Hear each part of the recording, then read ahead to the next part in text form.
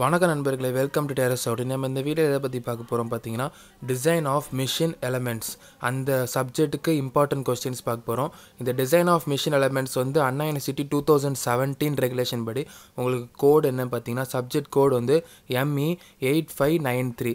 அந்த சப்ஜெக்ட், அதாவது design of machine elements அந்த சப்ஜெக்ட்டுக்கு உண்டான இம்பார்ட்டன்ட் கொஸ்டின்ஸ் யூனிட் 1 பார்ப்போம். இப்போ இந்த சப்ஜெக்டை பொறுத்த வரைக்கும் ஃபுல்லாகவே ப்ராப்ளமேட்டிக் சப்ஜெக்ட்டு. அதனால் இப்போ நான் சொல்கிற டாபிக் எல்லாமே நீங்கள் வந்து தேரியாக எடுத்துக்கக்கூடாது. நான் சொல்கிற டாபிக் எல்லாத்துக்குமே உங்களுக்கு ப்ராப்ளம் நல்லா உங்களுக்கு போட தெரியணும். இப்போ வந்து யூனிட் 1ல் என்னென்ன டாபிக்ஸ்லாம் இருக்குது பார்ப்போம். இம்பார்ட்டன்ட் டாபிக்ஸ் ஃபஸ்ட்டு என்னென்னு பார்த்தீங்கன்னா, உங்களுக்கு பிரின்சிபல் ஸ்ட்ரெஸ்ஸு, அதுக்கப்புறம் கர்வ்டு பீம்ஸ், அதை பேஸ் பண்ண ப்ராப்ளம்ஸ் நல்லா பார்த்துக்கோங்க. அதுக்கப்புறம் டிஸ்டோரேஷன் எனர்ஜி, அதுக்கப்புறம் உங்களுக்கு தெர்மல் ஸ்ட்ரெஸ், அதுக்கப்புறம் உங்களுக்கு கேன்டிலிவர் பீம் சம்ஸ். இந்த 5 டாபிக் பேஸ் பண்ண ப்ராப்ளம்ஸ் நீங்கள் நல்லா தரவாக பண்ணிக்கோங்க யூனிட் 1 பொறுத்த வரைக்கும். இப்போ இந்த யூனிட் 1 பொறுத்த வரைக்கும் இந்த 5 டாபிக் தான் உங்களுக்கு ரொம்ப இம்பார்ட்டன்ட். இப்போ வந்து யூனிட் 2 இம்பார்ட்டன்ட் கொஸ்டின்ஸ் எதெல்லாம் அப்படி பார்ப்போம். யூனிட் 2 பொறுத்த வரைக்கும் உங்களுக்கு எதெல்லாம் இந்த இம்பார்ட்டன்ட் கொஸ்டின்ஸ் பார்த்தீங்கன்னா, உங்களுக்கு வந்து மஃப் கப்ளிங், அதுக்கப்புறம் ப்ரொடெக்டிவ் ஃப்ளேஞ்ச் கப்ளிங், அதுக்கப்புறம் வெர்டிக்கல் அண்ட் ஹாரிசாண்டல் ஷாஃப்ட்ஸ். இப்போ இந்த 3 டாபிக் தான் யூனிட் 2 பொறுத்த வரைக்கும் நீங்கள் நல்லா தரவு பண்ண வேண்டியது. இந்த 3 டாப்பிக்கில் எந்த மாதிரி ப்ராப்ளம் கேட்டாலும் நீங்கள் அட்டன் பண்ணுற அளவுக்கு நீங்கள் நல்லா தரவாய்க்கோங்க. யூனிட் 2 பொறுத்த வரைக்கும் இந்த 3 டாபிக் ரொம்ப இம்பார்ட்டன்ட். இப்போ வந்து யூனிட் 3 இம்பார்ட்டன்ஸ் எதெல்லாம் அப்படி பார்ப்போம். யூனிட் 3 என்ன இம்பார்ட்டன்ஸ் அப்படி பார்த்தீங்கன்னா, உங்களுக்கு வந்து இந்தமாதிரி உங்களுக்கு பேஸ் பண்ண ப்ராப்ளம்ஸ், அதாவது உங்களுக்கு 2, 3, 4, 6 போல்ட்ஸ் சம், அதாவது இந்த போல்ட்ஸ் பேஸ் பண்ண ப்ராப்ளம்ஸ் இங்கே நல்லா தரவு பண்ணிக்கோங்க. அதாவது இந்த 4 நம்பர் கொடுத்து 4 பாயிண்ட்ஸ் கொடுத்து உங்களுக்கு வந்து அந்த சம் கேட்டிருப்பாங்க. அந்த போல்ட்ஸ் ப்ராப்ளம்ஸு அந்த மாதிரி பேஸ் பண்ண ப்ராப்ளம்ஸ் இங்கே நல்லா தரவு பண்ணிக்கோங்க.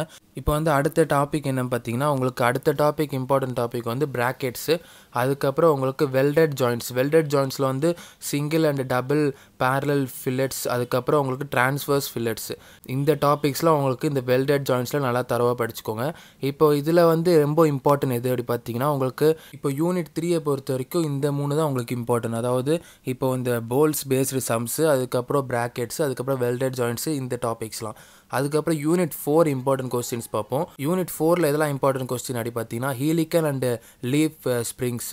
இந்த ஒரு டாபிக் தான் உங்களுக்கு ரொம்ப இம்பார்ட்டன்ட். இந்த ஒரு டாப்பிக்கில் உங்களுக்கு ஹீலிக்கல் பேஸ்டு ப்ராப்ளம்ஸ், அதுக்கப்புறம் லீஃப் பேஸ்டு ப்ராப்ளம்ஸ் இருக்கும்.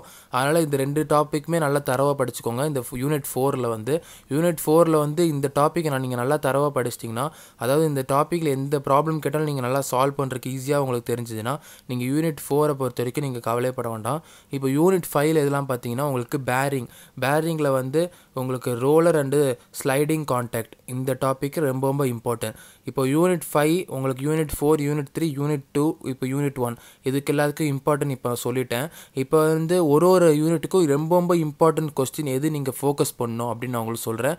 இப்போ யூனிட் 1 எடுத்துக்கிட்டிங்கன்னா, உங்களுக்கு இந்த 5 டாப்பிக்குமே நீங்கள் ஃபோக்கஸ் பண்ணி தான் ஆகணும்.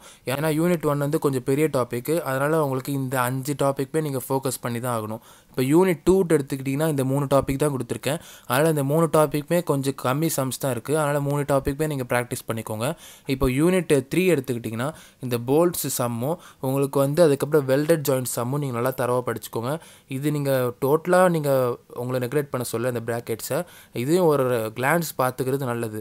அதுக்கப்புறம் யூனிட் 5, யூனிட் 4 உங்களுக்கு வந்து ஒரு டாபிக் தான் கொடுத்துருக்கேன். அதுவும் நான் உங்களுக்கு ஷார்ட்கட் பண்ணி ரோலர் அண்ட் ஸ்லைடிங் கான்டாக்ட்லாம் உங்களுக்கு பேரிங்கில் உங்களுக்கு அதில் வந்து உங்களுக்கு இம்பார்ட்டன்ட் ப்ராப்ளம் மாதிரி தான் எடுத்து வந்திருக்கேன். அதனால் உங்களுக்கு வந்து யூனிட் 4, யூனிட் 5 இந்த டாபிக்ஸ் படிச்சுக்கோங்க. இப்போ வந்து பார்ட் சி கொஸ்டின் எதுலேருந்து கேட்பாங்க அப்படின்னு நீங்கள் நினைக்கலாம்.